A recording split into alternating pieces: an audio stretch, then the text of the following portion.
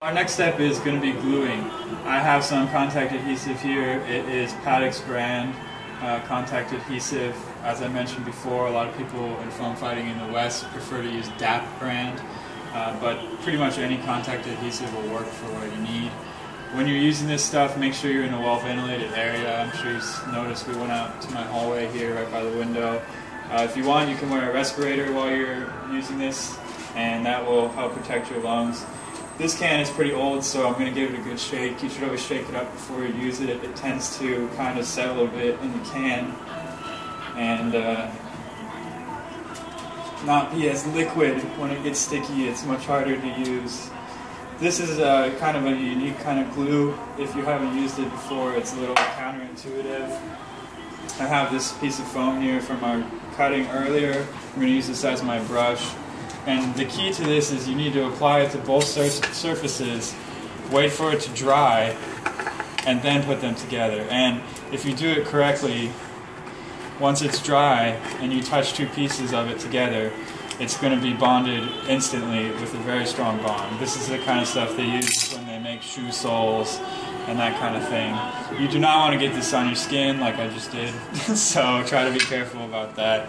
If you do get it on your skin, it's going to leave you itchy and uncomfortable. So we have the core here. I'm going to coat the core in a thin layer of the contact cement and let it dry.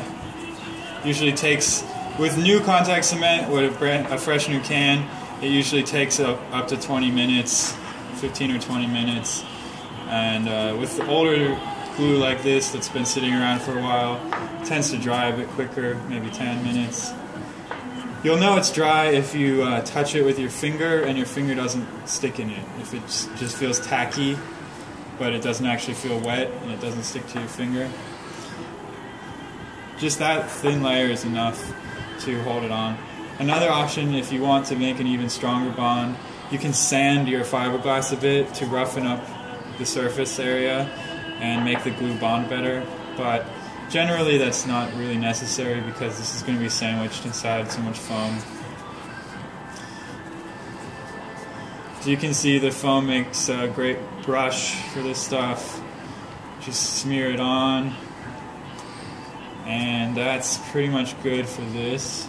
Just needs to dry now, so I'll set that here. Now we want to get the inside of this centerpiece all along these surfaces on the inside.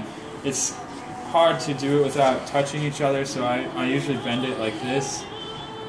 That way that they won't touch together and they won't bond before I want them to. Because like I said, once this stuff dries and it touches itself, it's pretty much an instant bond. And it's quite difficult to pry apart and fix if we make a mistake. So take your time. Got a little bit too much this time. You do not need it to be very thick. Just cover the whole surface, spread it out. It'll absorb a little bit into the foam. Usually.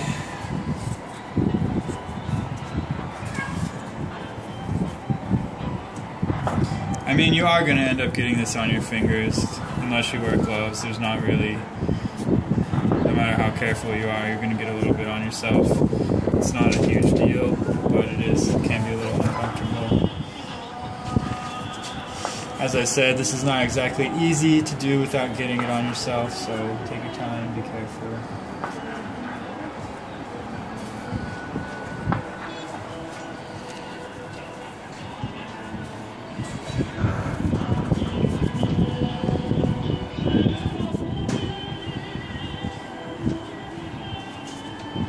You can hear the Chinese people singing in the background. That's because it's a national holiday over here.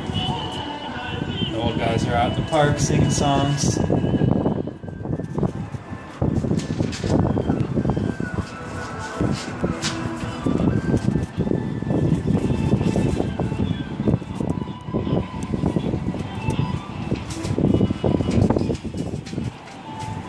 Alright, it's pretty much good to go. Just going to spread this a little smoother. Make sure I get all the little nooks and crevices in the bottom here. And you can see I got the whole thing. Whoops. So I'll just set this to dry, make sure that the two edges don't touch each other and they don't get a bunch of dirt on them, and we'll come back to this in a few minutes.